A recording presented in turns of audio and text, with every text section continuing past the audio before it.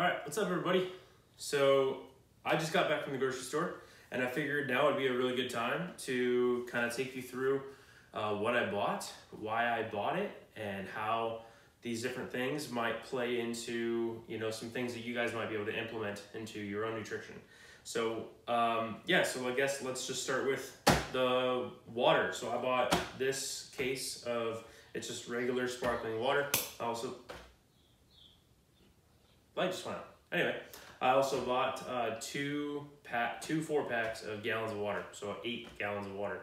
I could drink from the tap, but as a lot of you know, the Susquehanna Valley is not the cleanest in terms of water and air quality, and I think Ephrata is just a little bit worse. So there's a lot of hard water and stuff. So I try to stay away from that. We do have a filter on it, but again, it's only gonna work so well. So I just stick with good, clean, pure water from Wegmans.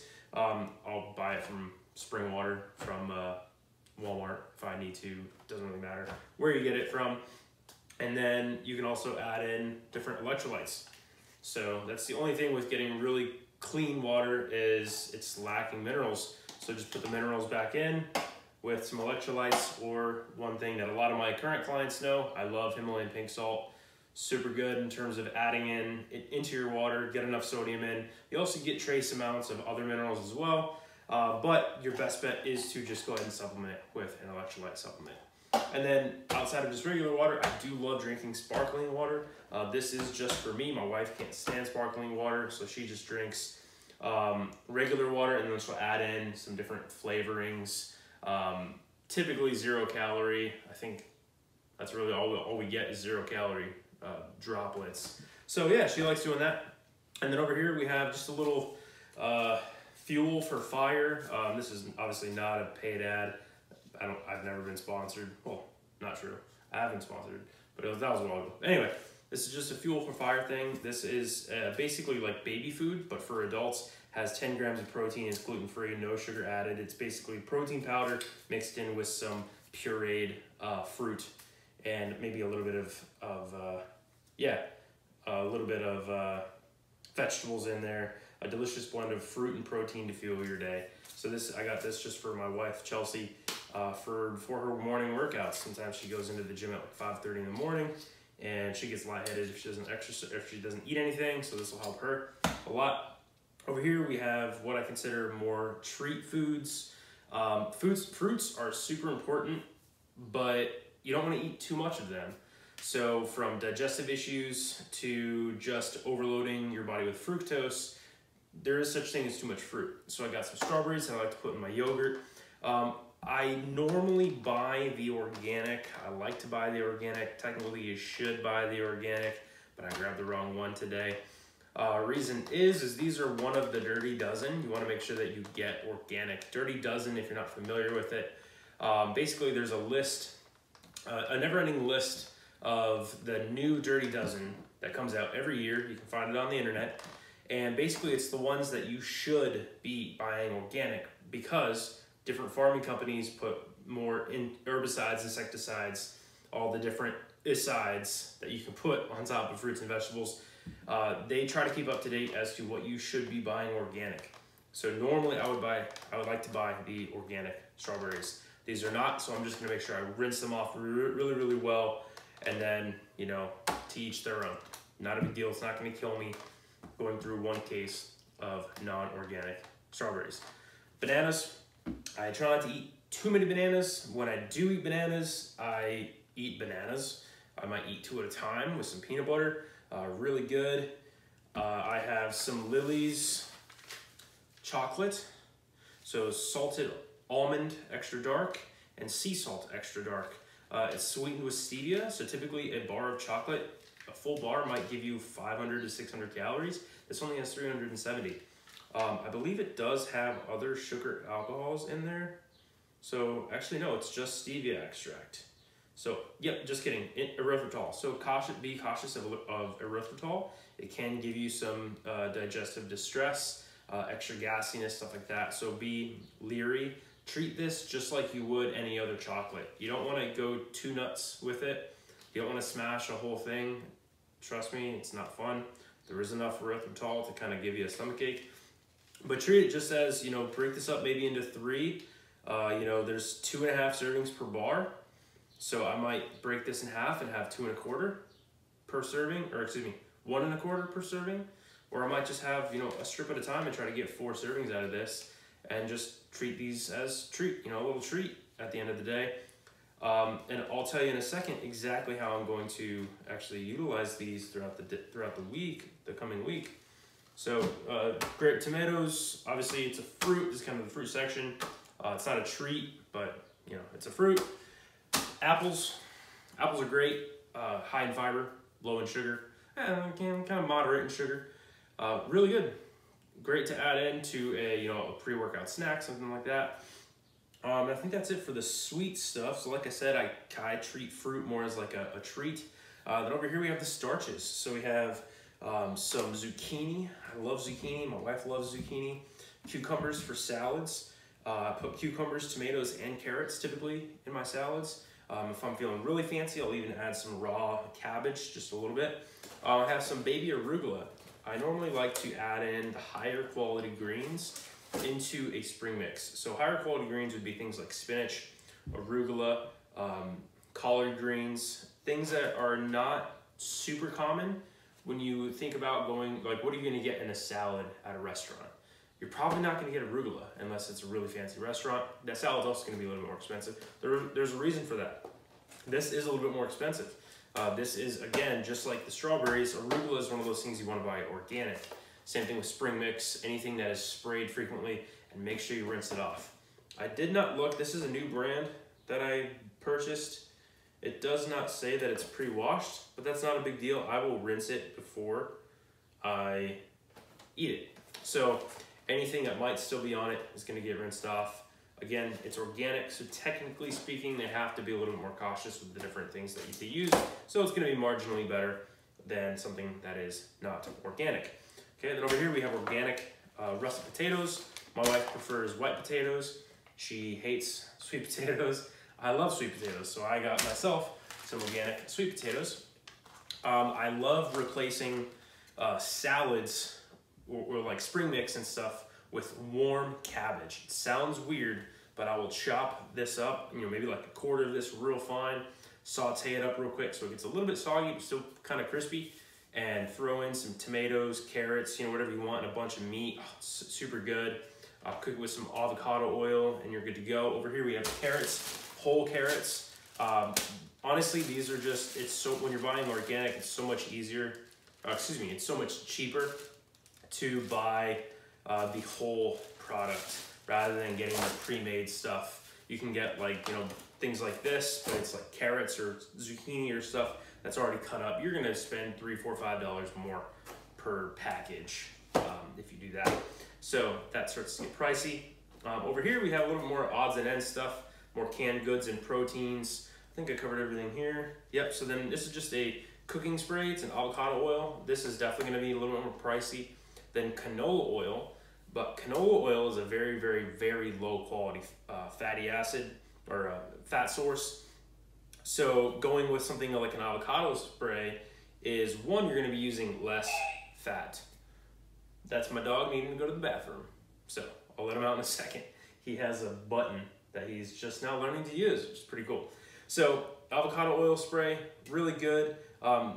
Big thing on here is it says that the smoke point is 500 degrees Fahrenheit, which is really good. Something like an olive oil, which I have a little thing of olive oil over there, the smoke point is a lot lower. So you don't want to, realistically, you don't want to cook with olive oil. You want to stick with cooking with avocado oil, ghee, which is just unclarified butter. What are some other oils you can cook with? I'm drawing a blank. The big ones are, coconut oil, avocado oil, and ghee. 3 really, really good fats that you can cook, sear meat with, do all sorts of really, really good stuff. So this is a good staple here. Kimchi. Fermented foods are really good. If you've never consistently eaten fermented foods before, be cautious with how much you do at a time, especially if it's spicy. This is spicy kimchi.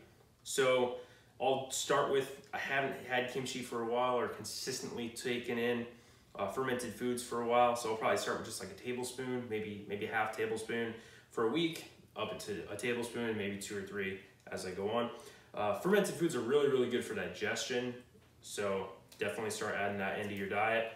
My wife loves tuna, so I bought a big pack of tuna. We normally get the albacore, but I have been reading a little bit of different fishes have different omega-3 profiles, so it's good to change it up and not just always stick with the same tuna source. So there's a lot of misnomer and misconceptions around tuna and fish and what should be wild caught and what should not. Unfortunately, when we're talking about resource allocation, which is something I'll probably talk about in a later video, is buying stuff that's wild caught might be better for you, but it's not necessarily better for the environment. It's not better for the animals themselves. So there is a documentary on Netflix. I can't remember what it's called, but it's really good.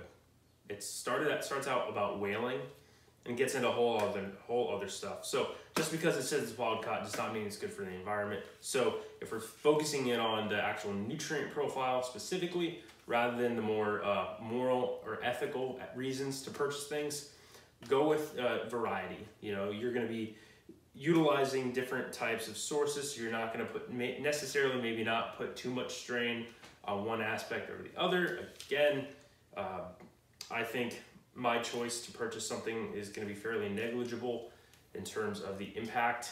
I think stuff like that needs to come more from a governmental stance as to what is allowed versus not allowed. So long story short, tuna is good for you. Change it up every now and again. If you normally go albacore, go yellowfin, go bluefin or whatever it is, and just change it up. So she likes that. I like sardines. Speaking of nutrient value, sardines are great because these have 1,500 milligrams of omega-3 fatty acids. So if you have a lot of money resources, you could afford to eat these things every single day and essentially get the amount of omega-3 fatty acids you need in a day. I try to eat 3 or 4 a week. So just to touch on this idea of resource allocation, like I said, I'll hit on a much more in-depth video later on, but basically you have money, time, and energy.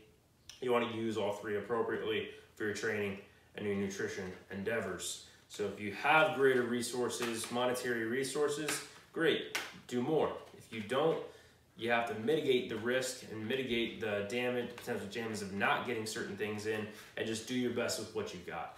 Find the sources that are going to be a little bit less mainstream.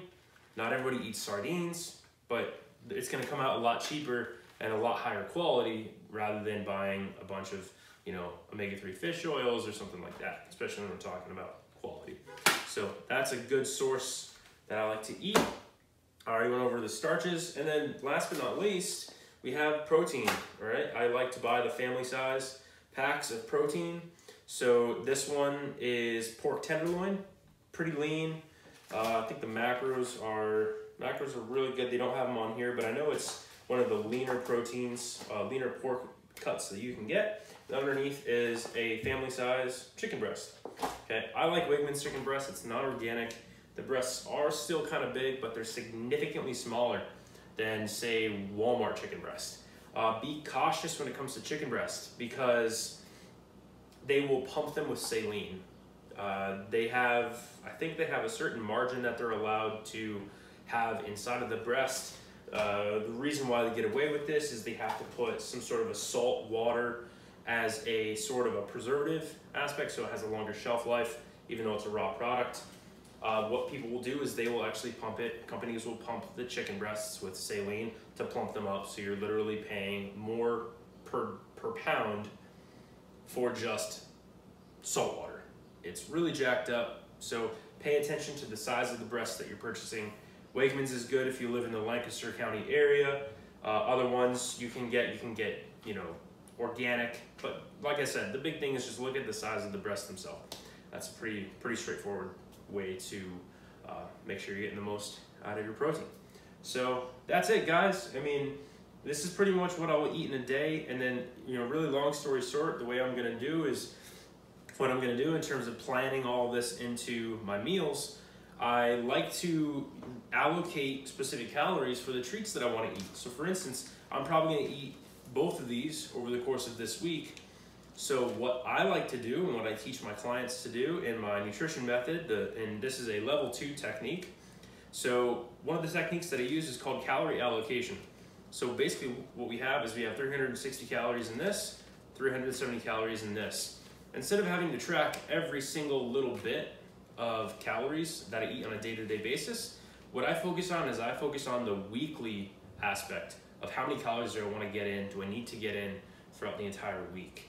So what I'm going to do is I'm going to add these up, I'm going to deduct it from my total, right? So let's say I need to eat 2,000 calories a day, 14,000 calories a week to accomplish my goal. For me, a 2,000 calorie is a very severe caloric deficit. So obviously that would be specifically trying to lose body fat. So 360, 370, so that's what? I'm terrible at math. 130, so 730 calories. I would take 14,000, deduct 730. That is now my new calorie goal for the week. So whatever that is, 13,270, right? So I'm gonna take 13,270, divide by 7, because there's 7 days in the week. That's my new calorie goal. Pretty straightforward, guys. If you have treats that you like to eat on a regular basis, but you just get tired of tracking them all the time, stop tracking them all the time.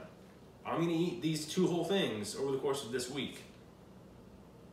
The calories are the same, so what does it matter if I eat them all on one day, break it up evenly throughout the day, or if I eat them all in one day? Big deal, I'm still taking in the calories, and as long as those calories are allocated for or accounted for, you're good, right? Don't make nutrition complicated, guys. It's really not that hard. So let me know if you have any questions down below, and yeah, I hope this helps. And try some of these different things. Try the calorie allocation in your own nutrition. Okay? Have a great rest of your day.